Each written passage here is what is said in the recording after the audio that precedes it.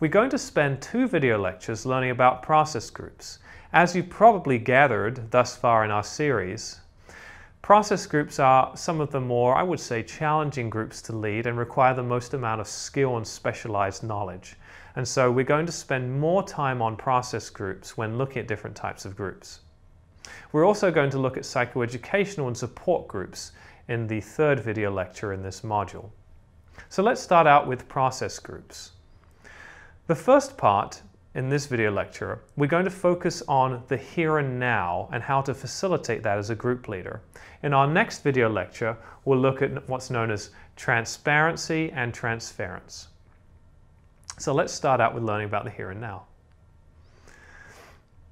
In process groups, the group is the therapy. Your relationship with other group members as the leader is perhaps less important than members' relationships with each other. So the leader should facilitate group process rather than get bogged down in an individual's content. So you, as the group leader, are responsible for facilitating the group and letting the group do the work. On the screen, you see an example of sociogram analysis. And sociogram analysis is particularly important for process groups to determine the role that the leader has in facilitating versus the interactions among members, and the better process groups actually involve the leader being less involved and the members more involved. So when you look at this diagram, you'll see the moderator and you'll see different P1, 2, 3, 4, and 5.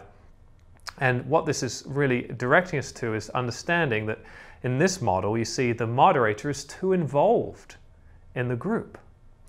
Because what's happening is that the moderator, and if the arrows are strength of the connection, in other words, the amount of interaction between people, the moderator has the most interaction with other group members, and member-to-member interaction is much more muted compared to member-to-leader interaction. So you would expect this from a psychoeducational group, but not from a process group. That would be an ineffective way of running a process group. So let's move then into the here and now and how to engage members in the here and now. I'm going to mention here the difference between content and process. Content pertains to what we consider vertical disclosure. Vertical meaning a person dives deeply into an issue that is troubling them. Process is about horizontal disclosure. Horizontal disclosure pertains to the members talking about what just happened. It's almost the disclosure about the disclosure. Okay? Another way of thinking about this is the message within a message that people are sending. Okay? So an example of message within a message would be that a person discloses that they have a problem with alcohol use, and they do so in the 10th session, and the message within the message could be, I trust you now enough to disclose this important secret. Okay? So there are 2 phases of the here and now. The first phase is known as the activation phase. The second is process illumination. Let's talk about activation first. In the activation phase, we pay attention to the present moment happenings of the group. And then we steer dialogue to relationships with one another. So for example, you'd ask group members to share how you felt when another group member shared something. Or connect members. You would say, you know, when John shared this, it reminded me of something Sally shared earlier on in the group. Okay? Process illumination is where basically you pause the action of the group and the group examines itself and studies its own interactions.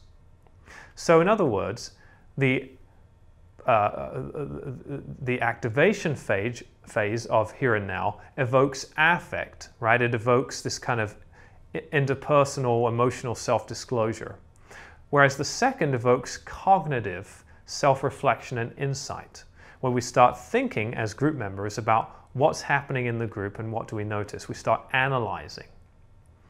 Now, members can initiate the first phase, right? They can give more here and now feedback to members, but only the leader can initiate the second phase of process illumination, because if members do this, it puts them in a power position which will alienate them from their peers. Imagine that a member says, okay, let's stop the action, everyone, and let's look at what just happened. Group members may be actually quite frustrated with that and may give feedback to that person of, hey, who are you to engage us in this process? Okay? So as the group leader, you are responsible for process illumination, and no member is going to do it for you. Now, how do we activate the here and now? What are some skills that help? First, as the group leader, we listen more to member behavior than to verbal content. So we're interested in not just the nonverbal movements that a person displays, but for example, when are they saying certain things? Okay, why is this topic being discussed and why now? Why are they telling the group this? And you ask, by the way, yourself a very similar question in individual therapy to help get on top of the data. In other words, to understand the relevance of why someone is telling you something. You ask, why are they telling me this and why now? Other questions can include that will help you to get to the here and now, okay, to activate it. How and why was the message delivered? What was the timing of it? The phrasing, the tone, the pitch? Was it direct or indirect? Other things that can help with activating the here and now is attending to the unsaid and to omissions, topics, non-confrontations that are happening in the group, what is not happening basically. Also the behavior of a group when a member is absent, that can be helpful. In order to activate the here and now, we do have to interrupt there and then dialogue. We have to interrupt just vertical disclosure about an issue that a member is experiencing. And this can be a bit of a challenge if the group is invested in their member's topic. To do this, you would present it as a dilemma, right? I really want to hear more about this from Joan, but at the same time, I want us to be able to look at how we are discussing this and what we're not discussing and what we notice about the last 5 minutes of group. Yalom is a big fan of process notes. He likes the idea of writing up a summary and mailing it to members. There are some major benefits to this. I myself have never used this, mostly because all of the groups I have run have been in school or inpatient settings, where really there's no need for process notes. In an outpatient basis, if we provide process notes, it updates an absent member who has been talked about. It also can help integrate new members because they can read the last 6, for example, of your process notes and have a good sense of what the group is working on. It also can intensify the next session because members will have read it, will have reflected on it, and are ready for the work when they arrive at their next session. So that concludes this video lecture on the first part of learning about process groups and learning about how to use the here and now in a process group situation.